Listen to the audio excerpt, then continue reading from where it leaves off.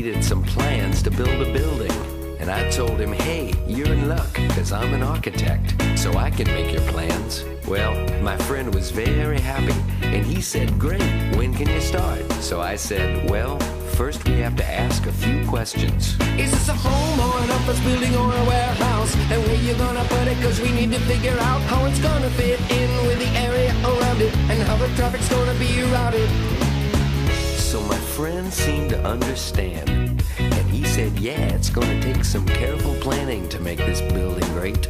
What other things do we need to decide? What are we gonna use to make the building with? There's steel or wood, or we can even use bricks. And we need to decide on size and shape, cause there's a visual statement that we're gonna make.